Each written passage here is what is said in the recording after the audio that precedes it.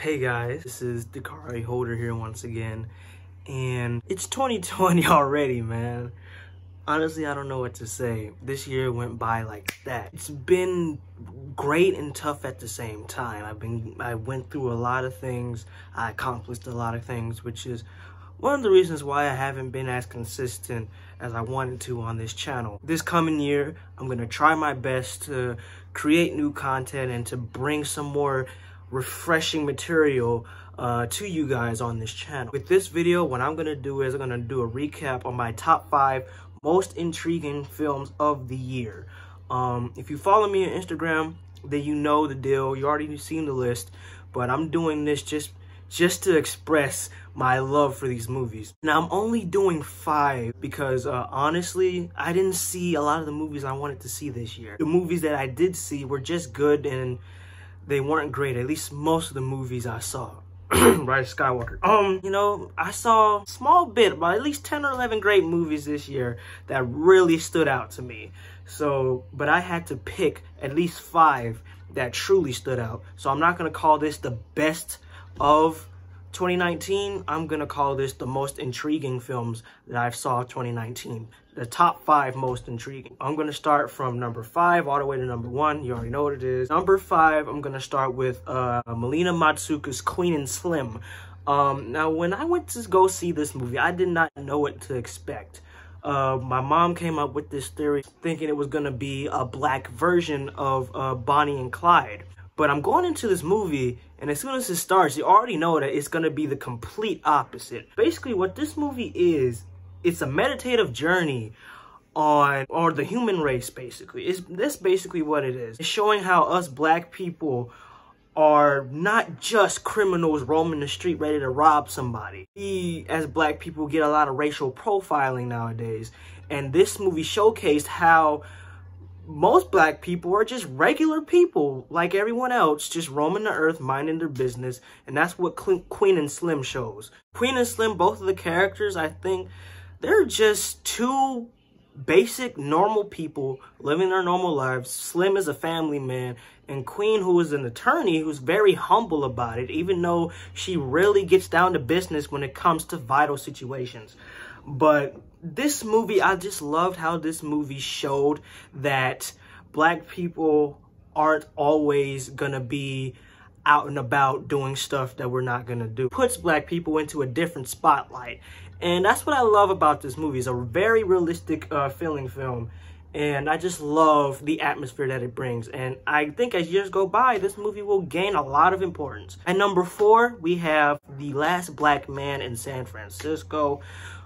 This was directed by Joe Talbot, also co-written by Joe Talbot, and as far as I'm concerned, I think this is his feature film debut. It's all about this one guy and his best friend, but the main character, he's unfolding secrets about his family through this house that his grandfather built in San Francisco, and so on and so forth. The movie just reminded me a lot of how Spike Lee created his stories and how he displayed or unfolded his stories on the screen. You know, how he juxtaposed the visuals representing how we made certain things like the houses and the accessories that we have on and stuff like that. It juxtaposes that with people of color, but it also expresses how we don't own any of it anymore.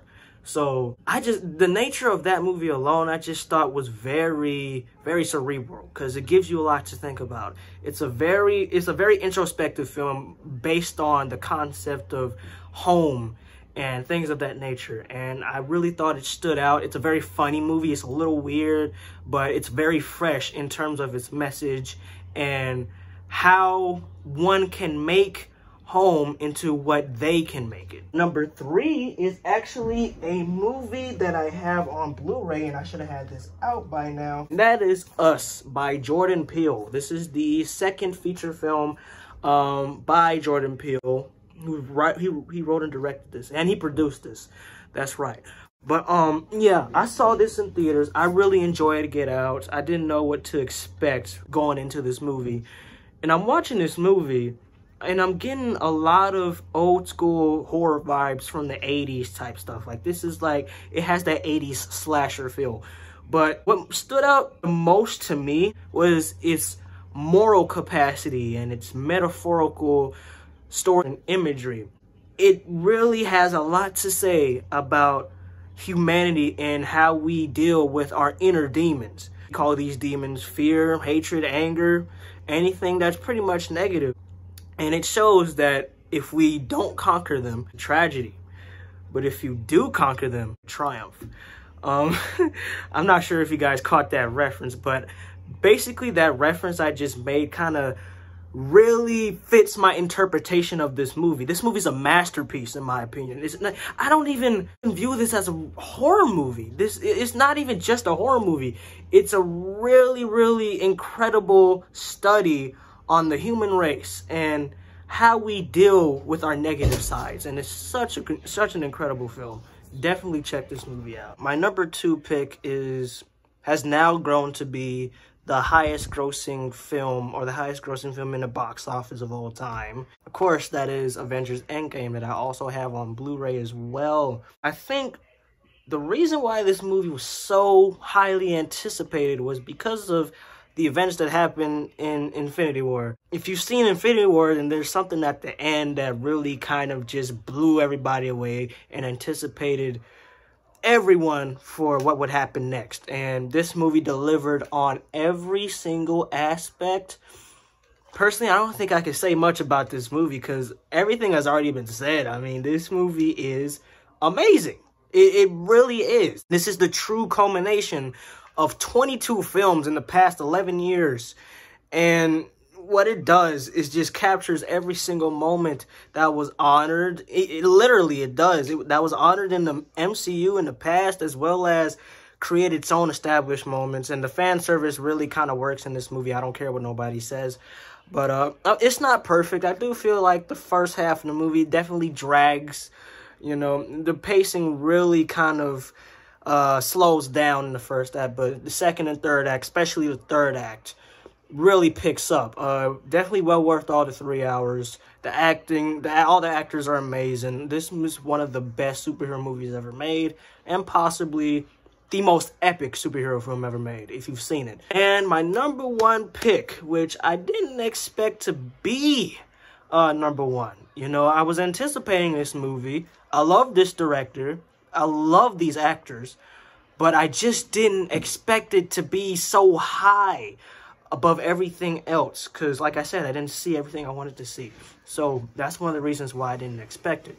So enough talking. My number 1 pick is The Irishman by Martin Scorsese, and starring Robert De Niro, Al Pacino, and Joe Pesci. All these 4 of these guys are in their 70s.